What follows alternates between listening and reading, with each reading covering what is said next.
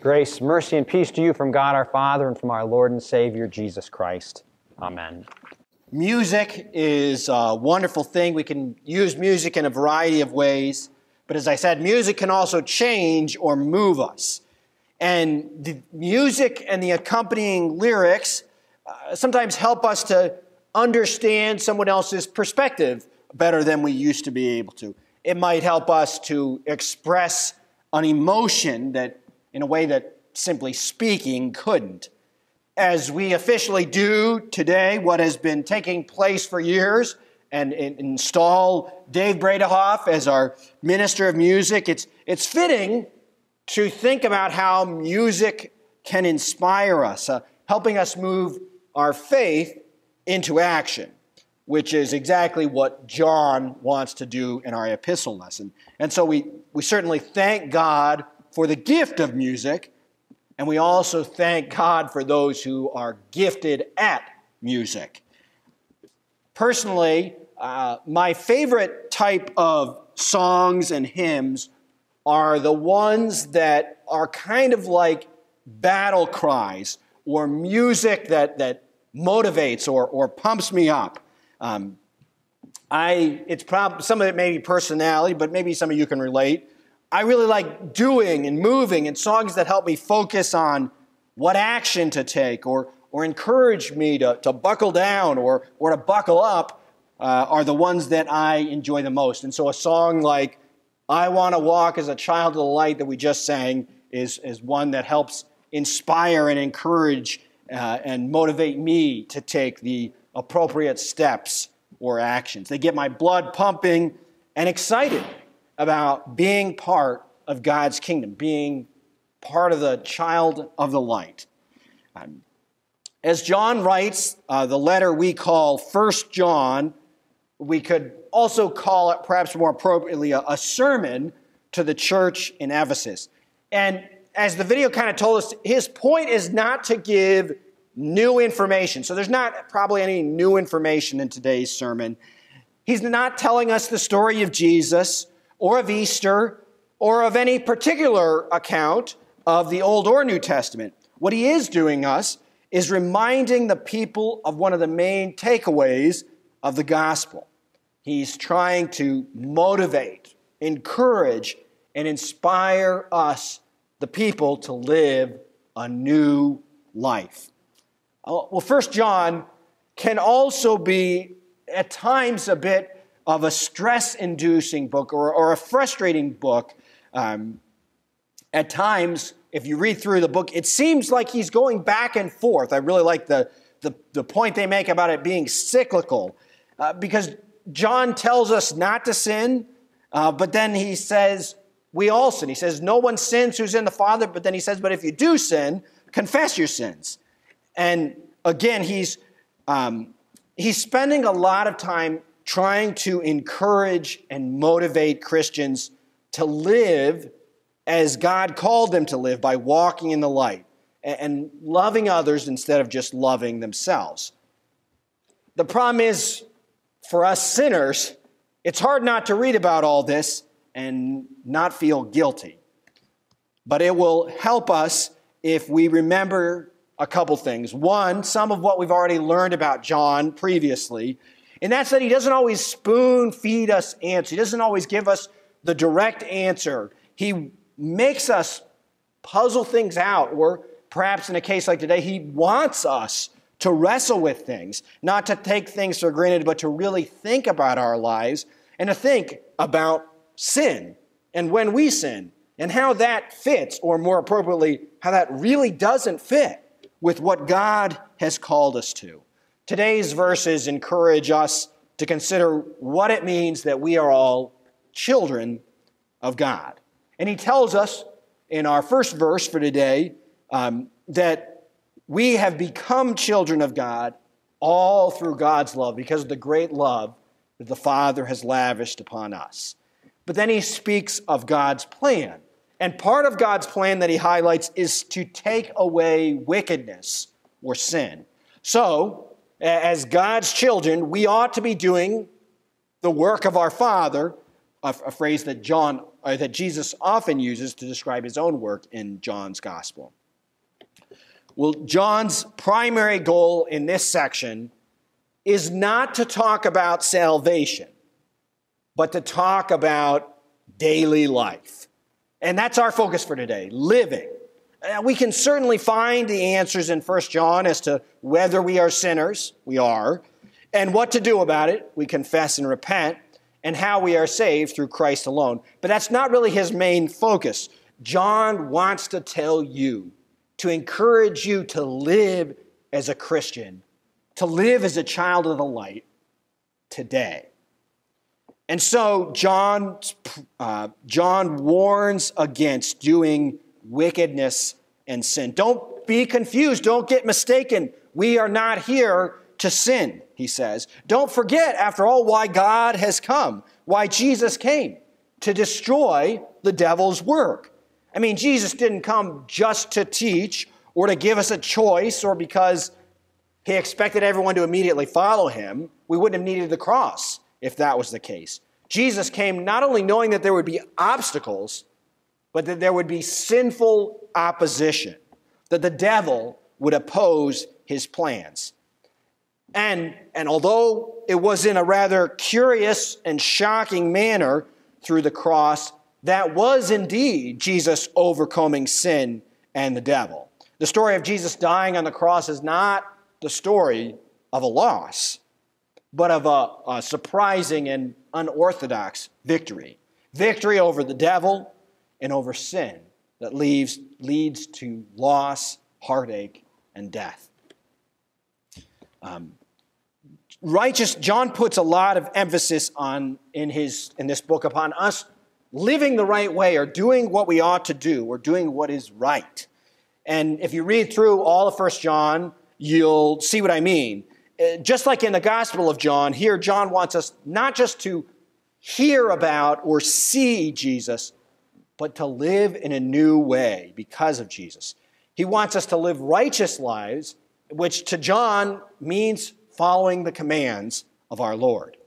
Again, as imperfect human beings, however, it's hard when we read about how we ought to live or hearing about sin, it's hard not to feel inadequate or guilty. And if we struggle with overcoming sin, well, that's not really the right way to say it. Since we all struggle with overcoming sin, if we admit it, that simply means that we have some degree of honesty. As John says, as we said in our confession, if we say we have no sin, we deceive ourselves and the truth is not in us. But if we confess our sins, God is faithful and just and will forgive us. As we look at sin, if we struggle with verses like these, it's because we all struggle with sin. But what we can't do, what John wants us to avoid, is simply throwing in the towel. We can't say simply, well, it doesn't matter. It's no big deal, or I give up. Rather, we confess. And then John wants us to jump back into the arena and focus on the next step that's in front of us now. This past week, Laura Lee's, at our midweek program for kids called Ignite, Laura Lee's devotion was about running in a race and keeping our eyes on the prize, on the goal in Jesus from Philippians. Now, when you're running a race, the point was you don't look to the side, you don't look behind you, you push, you strain forward, you focus on where you're going, not what's behind you or what's on the side of you. And as we too are encouraged to forget about everything else and focus on what's in front of us, the goal and the steps necessary to reach that goal. The devil wants us to look back at our sin or perhaps at what we think is good. But what God wants us to do is to look forward, to forget everything else and to focus on the next step for today. And what a joy that we get to do that because we can live one day at a time in the grace of God. Because we don't have to worry about the past because of what Christ has done for us. John encourages us to do that by reminding us of our identity. We are children of God. And it's only by the love of God that had lavished on us that we are that. And as God's children, we respect our Father. We don't want to fight against what our Father says. When you're little, you typically, right, you look up to your parents and you want to be like them. And we don't want to upset them. We want to please them, want them to be proud of us. And that's what John encourages us to think of our Heavenly Father in such a way. And that's why it's to John simply unfathomable to simply persist in sinning, because we are children of God. And that's who we are. We are not children of the devil, no matter what the devil or anyone else might tell us. You are a child of God, redeemed, loved, and forgiven. And so we forget about what's been going on or what you did last night or how long you've been struggling. Forget about all the sins and all the things that distract you, because the good news is God has forgotten about it. God has forgiven you of that sin. And so now, instead of being hampered by the past, we forget about everything else and we look at Christ and we remember who we are. We forget about complications and excuses, and for a minute we simply listen to God's reminder. Who are you? You are God's own child. And do you trust in your Heavenly Father? If so, then it only makes sense that you would follow Him. Forget everything else. Instead, focus on Jesus. Focus on God's plan, not on yourself, not on your good deeds, not on your sins, but on Jesus. Jesus and His plan, because that's why we're here too, to carry out the Father's plan revealed in Jesus. And what is God's plan? Well, it's pretty simple. And one major part of it is to embrace the light and to stop sinning. And so remember that we forget sin and we focus on Jesus, and then we follow Jesus. And that's the rhythm of a Christian life when it comes to sin. We forget sin, we focus on Jesus, and we follow Jesus, then we might say, and we lean on that we are forgiven through Jesus. Now that's simple, but it's tough, right? It's what God wants. It's what God has called us to. Stop sinning. That's what we need to do. We need to stop sinning. Why? Do we stop sinning because our salvation depends on it? Certainly not. Our salvation doesn't. Your salvation depends entirely on Jesus. But you still are called to walk in the light, not in darkness. And we live in the light, not because if we sin, which we do sometimes, that we'll go to hell. No. We stop sinning because of who we are and whose we are. You, after all, are the Lord's. And as we just heard in that, through Christ, sin is already defeated. Even if we sometimes falter and fail, never lose track of the fact that we have been forgiven and we have the victory in Christ.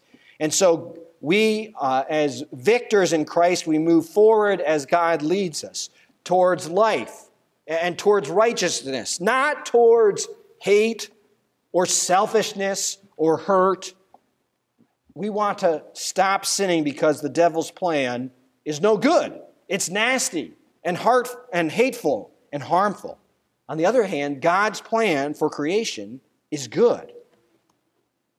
And so we're encouraged by John today, don't sin, because it's not who we are.